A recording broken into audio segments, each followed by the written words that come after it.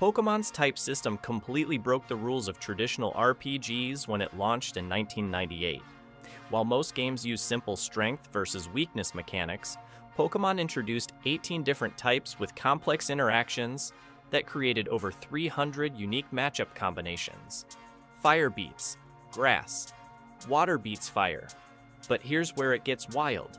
Some types are completely immune to others, like normal moves can't even touch ghost types.